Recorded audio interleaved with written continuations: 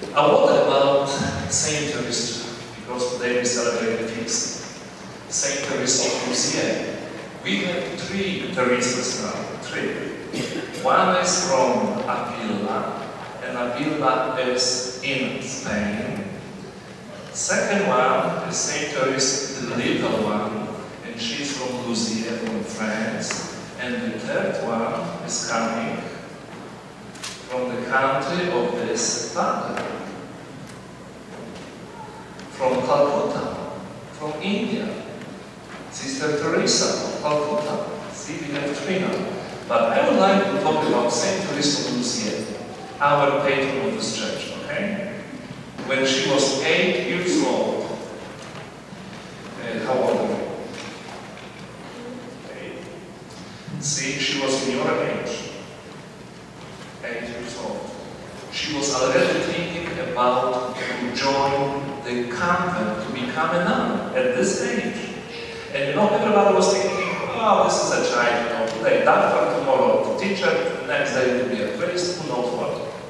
She never changed her mind. Even she wrote a letter to Pope because she wanted to join as soon as possible. And Pope answered her, if this is the will and plan of God, you will become a nun. And at the age of 14, 1-4, she joined the Carmelites sisters, and she became a nun. She lived in the convent for 10 years because she died at the age of 24. And what is the most important? Because we are thinking, okay, she became very popular, she became the patron of the mission, but she never left the convent.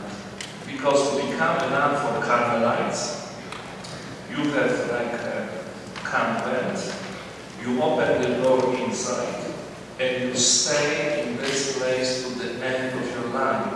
You never open the door again to see the world, that's it. You enter, it's like taking a rock, put it to the water, done, that's it. You know what happened?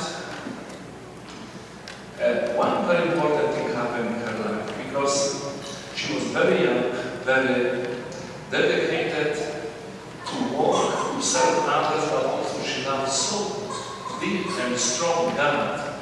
She left a book, and in this book we can find directions which are called Little Way. And Little Way, if I would like to describe, will be very simple. Sometimes mom is gone for all day, or dad is gone for all day, or dad is, you know, gone for a few days, coming back. Children are more like that, running fast and jump, and finally we have parents that come together. This is what children do.